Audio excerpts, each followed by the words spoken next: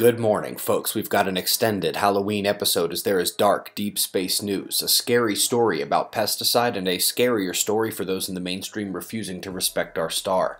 Let's descend down to spaceweathernews.com, finding a jack-o'-lantern carved by the magnetic forces of a leviathan. He's remained silent. We have no solar flares or lashing out of his filament tentacles, which lie still as Shelley's level sands in Osmandius but for the departing southern limb. For those with the disaster prediction app, the low KP drove health alerts and they are building to stronger levels today. We do expect a rapid solar wind shift and end to that advisory tonight or early tomorrow, however, as the coronal hole stream from the southern opening sweeps past our magnetic field. The kinetic alpha waves and IMF have been interacting with Earth for 2 days already, lifting the quake watch, and hopefully we took all the pressure release in New Caledonia. Happened during a minor phi shift and did not produce a tsunami or major devastation. Let's come to the University of Southampton and NASA's rethinking cosmic jets. They had long believed it was the disk size that determined the characteristics of the jet, but now they say it is more likely to be a function of the power of the central object itself. The black hole discrepancies between mainstream and electrical views notwithstanding, this study has taken us away from the disk, and that's a point for the electrical. Pretty good link out there from the European Space Agency. They've figured out that the more we warm, the faster snow melts, and the faster CO2 is taken up by the plants in spring as they recover faster and faster. It is notable that the bottom March 20 point on the vertical axis should be March 10th, which oddly means they artistically drew the graph instead of using a computer program, which would not have made a mistake on the axis. Moving on. This is Hamburg, Germany. After a strong storm system whipped across Central and Northern Europe, we have now seen that happen the last 2 days in Europe and in the United States. More than 1 million were without power after this system bombed out, underwent bombogenesis, and pounded the Northeast. You may have heard that the opposite storm, a winter blizzard, is due for the Western Americas this week. Well, starting with the South Pole, you can see that its polar vortex is broken now, splitting and fading. This happens at this time of year every year, and while it's going on, over on the north, the polar vortex begins to gain strength rapidly. However, the current weakness, as it's not at full strength yet, is allowing a peripheral stratospheric cell to peel off right down into western Canada and the US. That is not wholly unlike a polar vortex event. This upper level pattern is going to reinforce and bolster that winter storm coming in about a day or two there.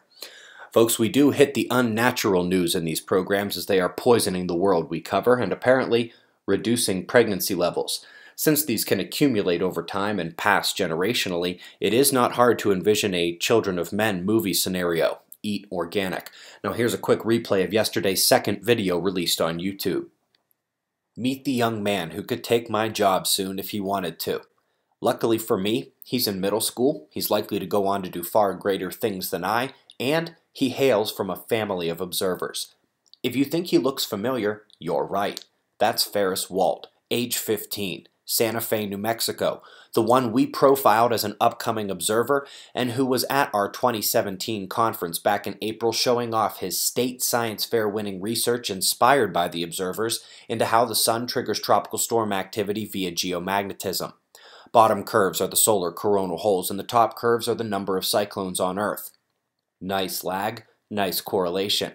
We knew that he was going to try to parlay his state-level win into a national championship, and when you are in middle school, there are really only two premier contests. One is the Broadcom Masters.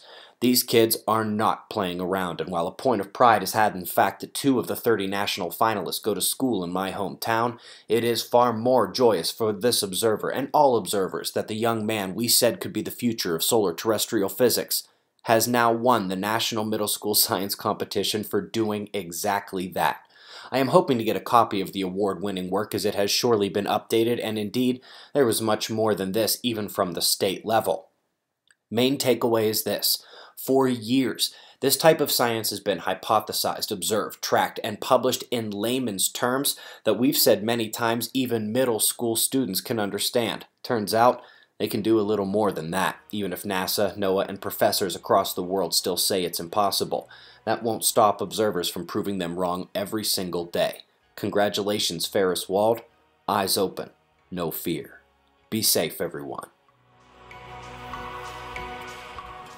Folks, if you got the children's book pre-order, your kids' swag is coming in a separate packet, so if you just get one of them first, don't panic. That's how we kept your shipping costs so low. Folks, we are about 3 months from observing the Frontier 2018, and not only will the usual space, sun, storm, and quakes be discussed, but these other health topics as well.